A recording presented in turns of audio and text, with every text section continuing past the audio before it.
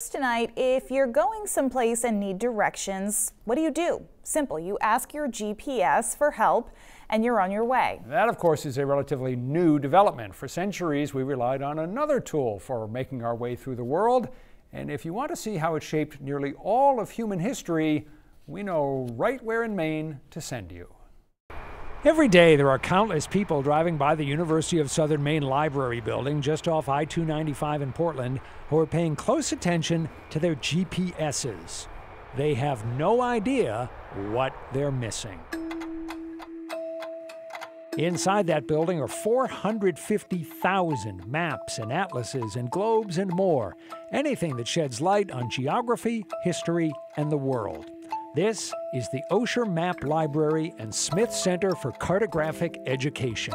I think it's probably fair to say that a lot of folks in Maine, probably most folks in Maine, don't know what a treasure this place is. How does this collection compare to other collections around the United States? This is one of the finest map collections in the country, and certainly among the finest that is really available and open to the public. I think that's what really sets us apart. So what's here? Well, let's just skim the surface. A map of the Holy Land made in 1475. A sketch done by a part-time surveyor named Henry David Thoreau, the author of Walden. A map drawn by an 11-year-old girl in Maine some 2 centuries ago. Or something we all used to have in our car glove compartments not that long ago. We have literally tens of thousands of road maps. When the automobile came along, people needed help figuring out how to get places. Gas companies and tourist organizations were happy to help. This is from about 100 years ago, and in terms of marketing, not much has changed. Not much has changed. When in doubt, use Portland headlight in your marketing material. It is the most photographed lighthouse in the world, and that's one of the reasons why, right? That you start seeing it on maps and things like this. From the time the first explorers set out, especially to sail the seas, they needed maps and charts to guide them. Today, studying maps helps us understand how humans saw their place in the world. For students and scholars, the collection at the Osher Map Library is invaluable. We have people coming in doing environmental history. We have sociological classes, urban planning, anthropology. All these subjects, English the maps literature. you can tie into. Yeah.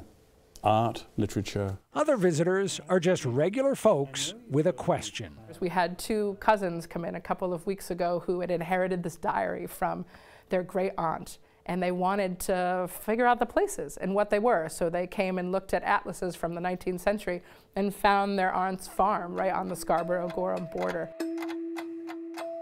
USM began acquiring this material in the 1980s when the Smith family donated a collection of maps, globes, and atlases. But the man whose energy and taste really put this library on the map, as it were, is Dr. Harold Osher, a cardiologist in Portland who started collecting rare maps in his 40s and 50s. And as he tells it, he sort of caught the bug. With his wife Peggy, Osher acquired maps with energy and a discriminating eye. He loved the hunt. He started as an enthusiast, but he really became a scholar. I mean, you should see his piles and piles of notes and research and files and note cards. In 2018, Harold Osher donated his collection of more than 5,000 maps and other items to USM.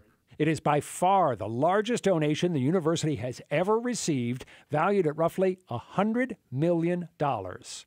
At the age of 95, Osher still visits the library that bears his name, still checks out maps that pique his interest.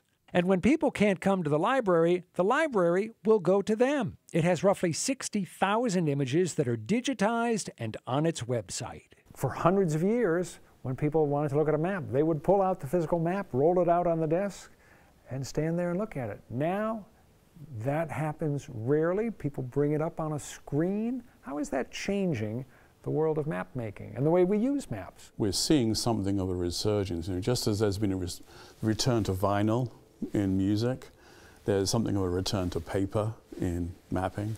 No question, there is something special about standing over a map like this one from 1775, showing the American colonies as they were about to break away from Great Britain. 250 years old, how accurate is it? The rivers, the mountains, the coastline, how accurate? You know, at this scale, it's pretty good. On prominent display in a corner of the map are images you'll never see on your GPS. Angels and humans reflecting a more elegant and artistic time. And that's part of what's special about the Osher Map Library. It will bring the world to you in ways you've never seen before.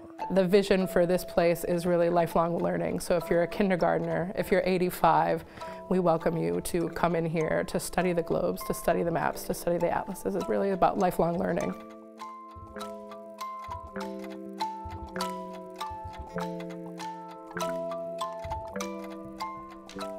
It's the kind of place where you can get lost on a nice, cold, snowy winter's day. I know you're intrigued by maps. I never have been, but there is something fascinating about just the old maps and the colors and just everything you can see. And also, I mean, the feel of a map, if you are allowed to touch a map that's 250 years old, it's just, I mean, it's not like the paper we're familiar with now. It's just that much alone, to say nothing of the artistry that goes into it. It's got a whole different feel.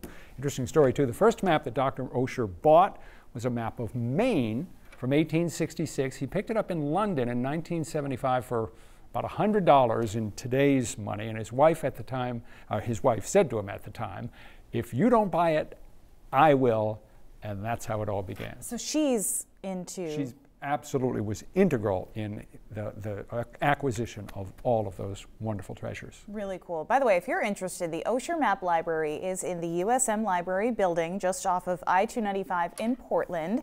It's open to the public Tuesday through Saturday, and admission is free.